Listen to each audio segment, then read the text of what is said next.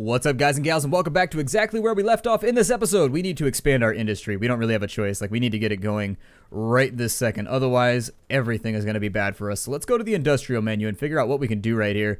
A textile mill is really, really expensive, but it would take the edge off some of the problems that we have. And so I'd love to get the textile mill in, like, right this second. I would love it. But I don't think it's going to work. So instead, I think we're going to be stuck expanding our plantations. I'm going to put a tobacco farm out here.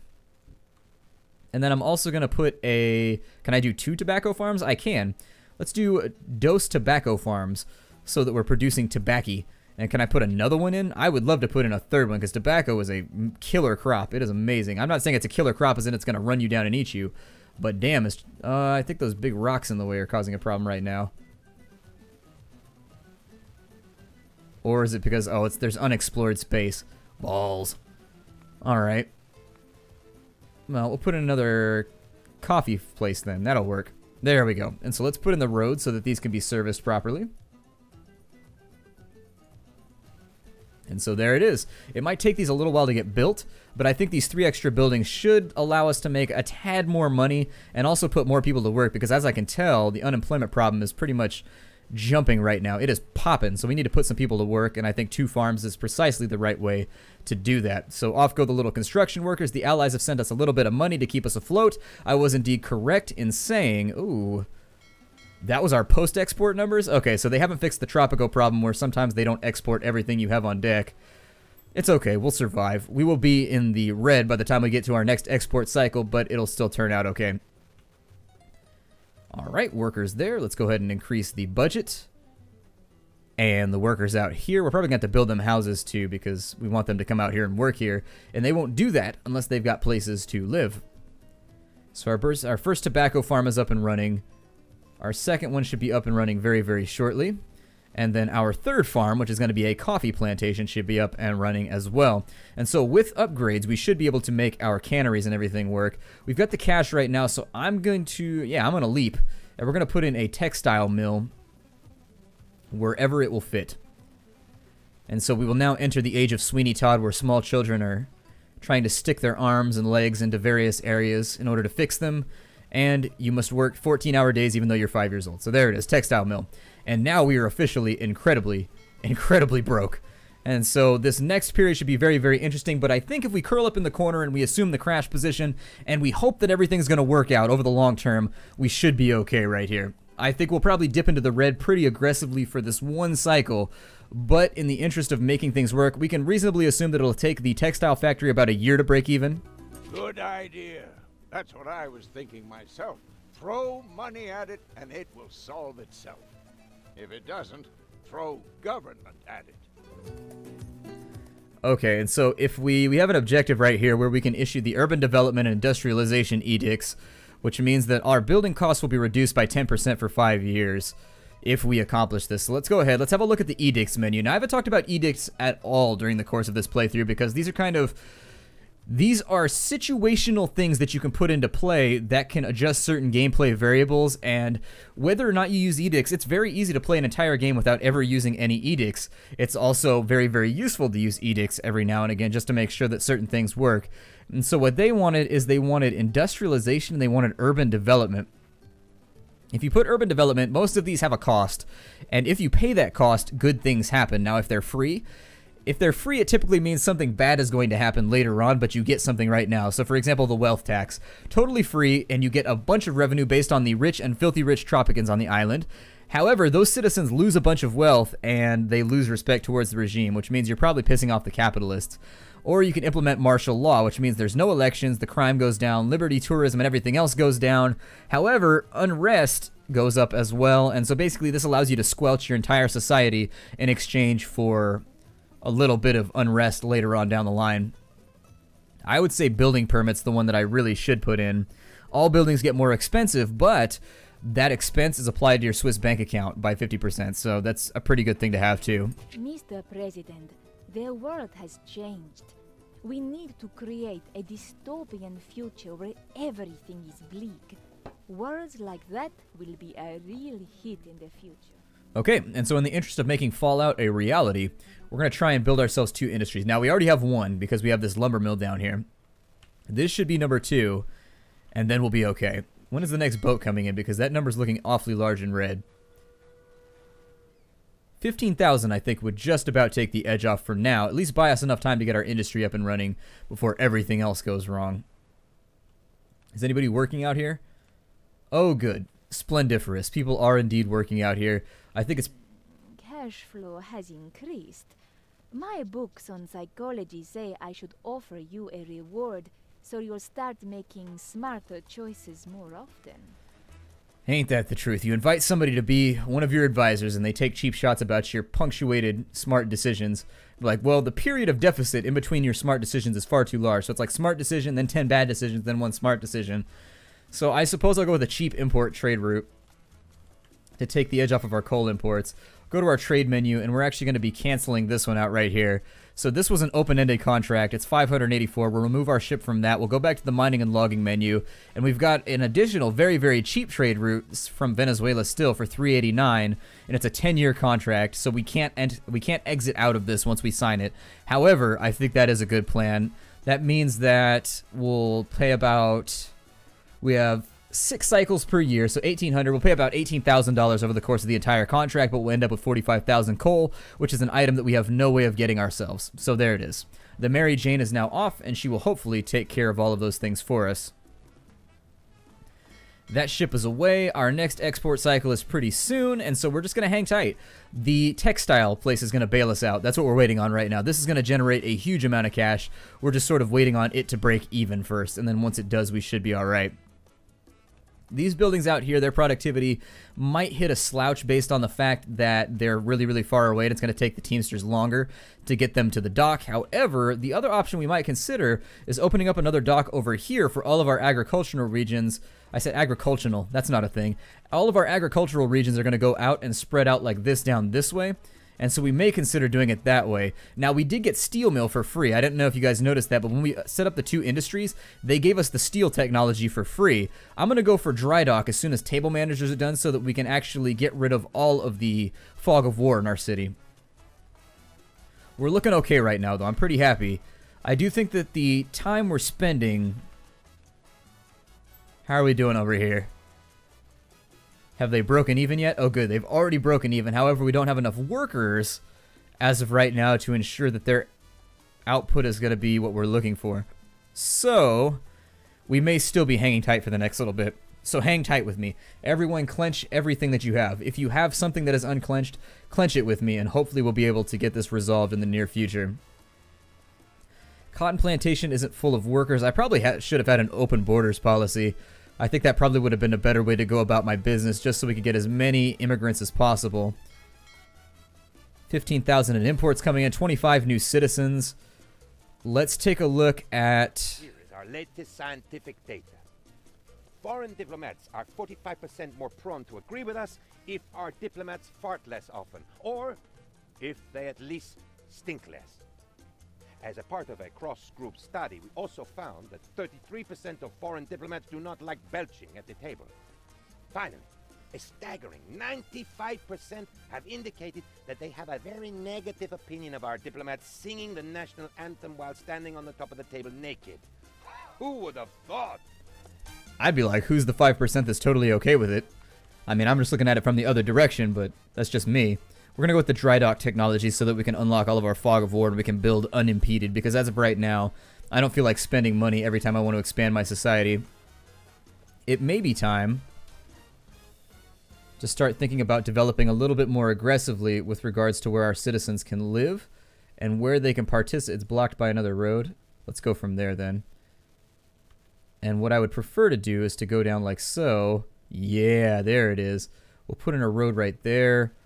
We'll try and put in roads elsewhere, but we're going to try and put in some houses down here so that people have places to live, because I'm willing to bet that probably our homeless problem is growing on us. Oh, it's not that bad. We're actually a little bit ahead of it, so we'll go with, I don't know, maybe a tenement down here somewhere. We haven't built, how expensive are tenements, by the way? 3,000? Okay, let's go with a tenement. And the tenements degrade over time, which is a little bit disappointing. I like the way that the tenements worked in previous games, where they were about as good as you could do when you upgraded them. They were pretty decent. Right now, tenements are basically kind of a short-term solution to a long-term problem. Mr. President, My research shows that both domestic and international customers pay much less for Tropican products than they can actually afford. And as you know, a penny lost today is a million lost tomorrow. So they want us to do paid healthcare. I'm not going to do that. We're going to actually abandon that one because I want to make sure that everything stays free for all Tropicans while we're here. The war has the price of steel rising steadily. We should capitalize on that right now. Yeah, that's actually not a terrible idea. I'll accept that one. I can't guarantee that it'll get done right now, but I will accept it for the time being because we do have an iron mine on our land, which means we should be able to end up with a decent amount of steel someday. And so our expected revenues, we're starting to survive. We're actually staying in the black the entire revenue period, so we should be all right. Our fiscal monetary financial issues appear to be sorting themselves out very, very slowly. But that's the name of the game with Tropico. You guys will remember back when I first played Tropico 3 or 4 on the channel, I had told you that... Did I face this the wrong direction, or what's going on here? No, it's okay. Do we have nobody working here? We have no input. We have no input. Okay, so... Wait. It's saying we have no input, but there's very clearly input right here. Interesting. This might be something that I am... We can increase the workshop a little bit. I'm interested to figure out that usually what this means. Some production cycles are not producing. Yeah, it's because we don't have any wool. So, okay, that's what it means, is we're not producing any wool right now, so it's just something that I can't fix. Once dry dock is done, let me continue building roads out here to the... stupid fog of war. Okay. Well, let's start developing in opposite directions, I think. Like, maybe developing out here is the plan to go with at the moment. So I don't know what to put along these little roads or whatever. Actually, no, we're going to work on this. Let's see what upgrades we can do to the tenement first. We can electrify it, and it's going to give them better housing quality. So let's go ahead and electrify it. We're going to go ahead and do the old electro thing right here. And that should allow us to at least keep people slightly happy.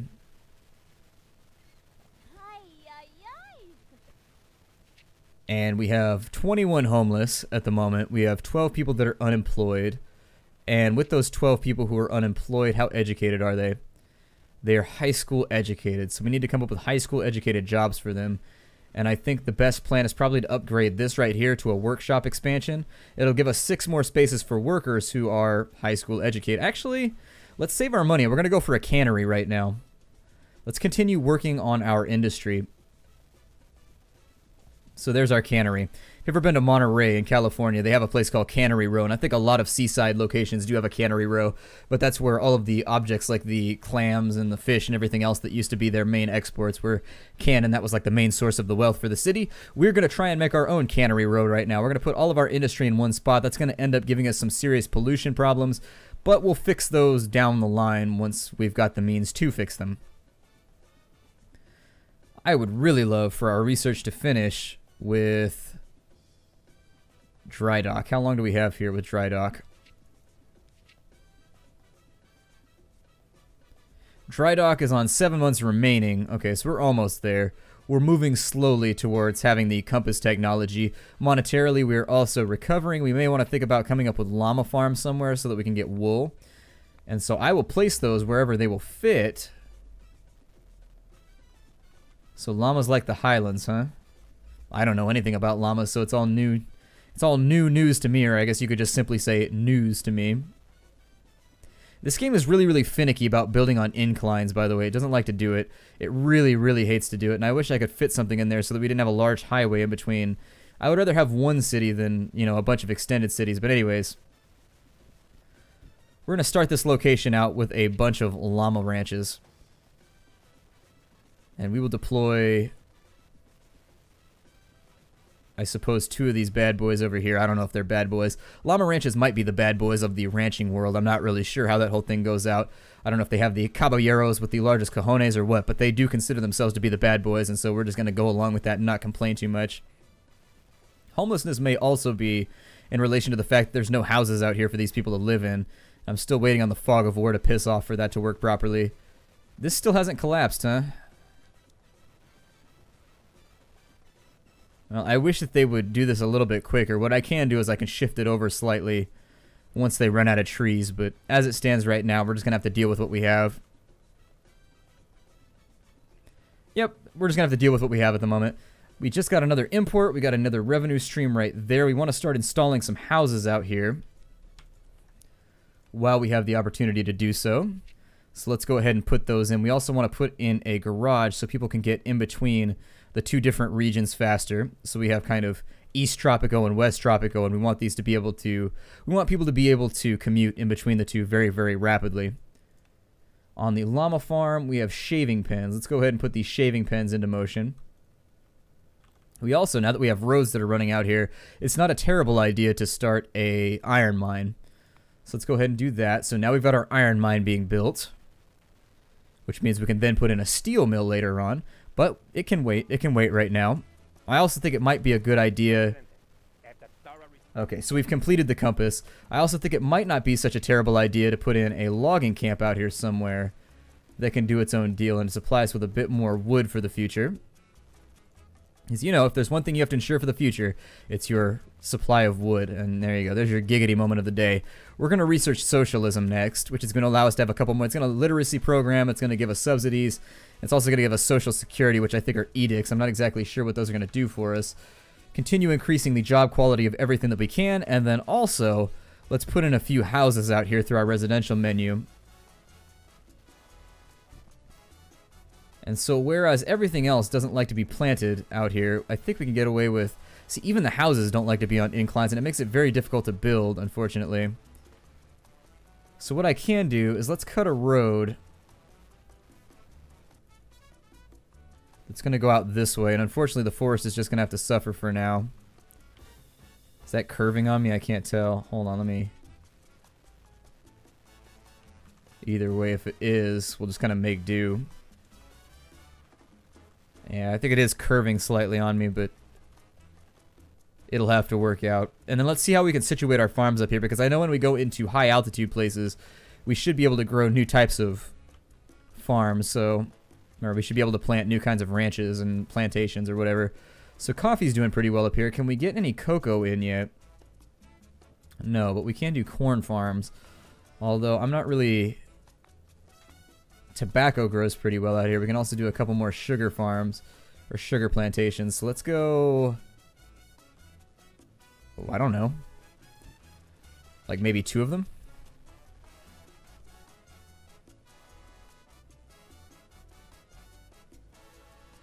There we go.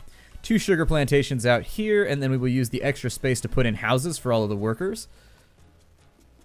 So country houses it is, and we'll just kind of line the whole thing with those. And we're running out of money, so I'm going to slow my roll slightly. I was just picking up momentum, though, and I always get excited once I start picking up momentum. Give them a little dirt road so they can get in between their jobs and everything else.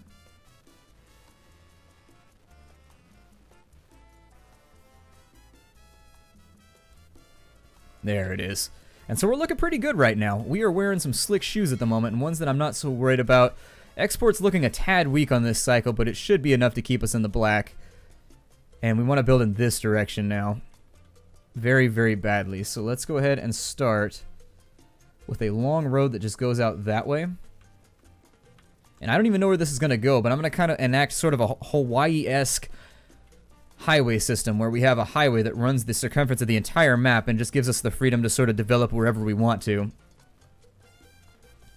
I could shift that lumber mill over, or sorry, this logging camp over slightly. I keep getting the names wrong and mixing and matching. You'll all have to bear with me while I do that. I think it's also probably in our best interest to make another road right here. And then we'll do something like that. There we go. That looks great. I actually really like that. And so we'll put some houses out here too once we have a little bit of extra cash to scrape up. Our next export cycle is going to be enormous. It's going to be like 45 or 50 grand if I'm not mistaken. This might also be the time to set up another dock through which we can start doing more imports and more exports. We can target our exports, by the way, if we really wanted to. Right now, we're just sort of exporting to wherever. Oh, that ship came a lot quicker than I expected it to, so maybe not. Maybe our next export, I wasn't paying attention at the months to next ship.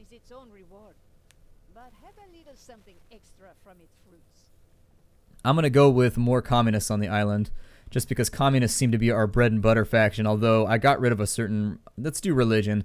We've got to focus on religion for a little bit, otherwise I think they're going to get super amped out and just want to murder us. We'll go for a church around here somewhere. Put a church right there. And we'll also drop a Catholic mission in around here. Actually, we could probably just go one church on each side of town. Yeah, there it is. So we'll put a church right there, a church on the other side. That should boost us a couple of points. Yeah, so we're already up to 75%. What's this quest? The world is at war. I may not be an expert, but now would seem to be the time to build up one's military power. You never know what might happen. Yeah, it's probably in our best interest to build ourselves a couple of military bases too. I'm going to hold off on it for right now, although I will modernize our fort so that it's a little bit more effective when we go up against the enemy. Can I upgrade these at all? Ah, we can give them all machine guns. So let's put machine guns in each of these buggers right here so that if the invasion day ever comes, we can wipe the enemy out a little bit easier. I don't know if these are going to be replaced later on with like AA guns or anything. I have no idea how the long term of this game plays out, but I am interested to see how the later game plays. We've got imports just in time, just as we went for broke. And so there it is. We're back up to the 26,000 regions with everything. And I think I'm feeling a little bit like... religious freedom on the rise. Ooh, 80%. Yeah. Making a little comeback with the religious. Jobs everybody's pretty happy about. Liberty's looking good. Housing's looking a little iffy so far.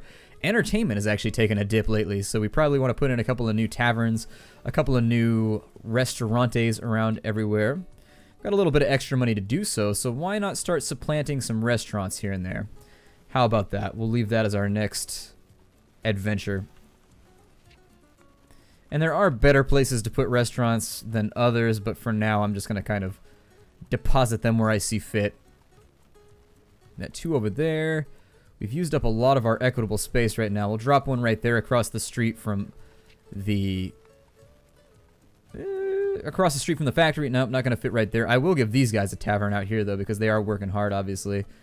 So let's give them a tavern to work with. Stupid trees are all up in my way, and I can't see worth jack, but everything should work out. We'll increase their job quality right here. We will do that, and then we need to give them a road so that they can start exporting the iron.